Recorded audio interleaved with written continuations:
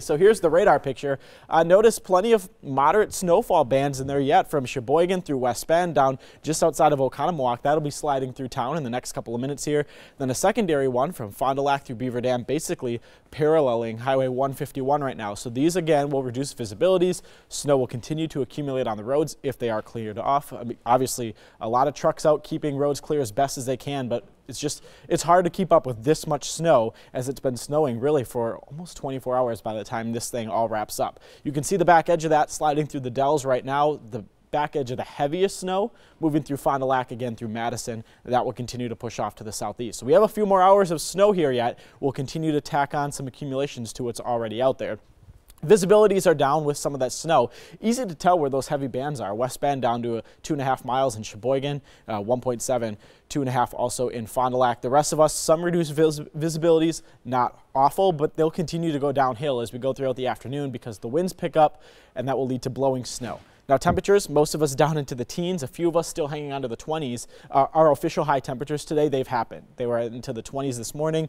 As the snow exits, it will be replaced by the cold air and also the windy conditions. So wind chill, a huge factor again, as we spend most of the afternoon into the teens. Now future forecast showing all the snow that's still out there right now. Again, it's still snowing. It will continue to snow over the next couple of hours. By 7 o'clock, we still have the snow out there, and then it quickly moves out. We'll still have a few lingering flurries probably that will last until about noon, but the bulk of the accumulating snow probably out of here by about 10 o'clock. We also might get clipped with a little lake effect as we go throughout the late morning hours as well. For the most part though, northwest winds will keep that lake effect to a minimum. We just have to watch how far this little band wobbles back and forth. Could add a little bit more to our lakefront areas. And then we quickly clear out the skies, but check out these winds anywhere from 15 to 25 miles an hour, not only leading to blowing snow, but also leading to very cold wind chills if you're heading out for any of the Super Bowl plans tonight.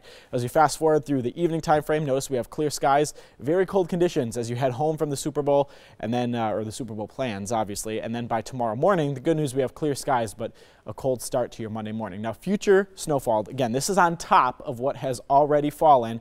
This model, I think, just a little overplayed. I think most of us will fall close to an inch, maybe a few of us getting close to 2 more, but I think overplaying these 2-inch numbers just a little bit. But again, probably adding an inch, 2.5 inches on top of what's already fallen out there this morning. Winter weather advisory remains in effect for all of southeast Wisconsin, another 1 to 2 inches, then the blowing snow for reduced visibilities heading into the afternoon hours. Today, again, high temperatures happen, 22 degrees, falling temperatures. Most of the afternoon will be into the teens and it will feel sub-zero. Then especially tonight, air temperatures down to 0, wind chills 5 to 15 below with those west winds 5 to 15 miles per hour. So it's a return of winter. We have the teens on Monday and Tuesday, some snow late in the day Monday, could add about another inch. Heavier amounts with that one will be closer to the state line. A few flurries on Wednesday and Thursday, and it looks like Friday we could get another round of some decent accumulations. Oh, wow. Obviously a week out at this point, so we'll continue to watch that. Snow lovers, finally a little pattern change that they're appreciating.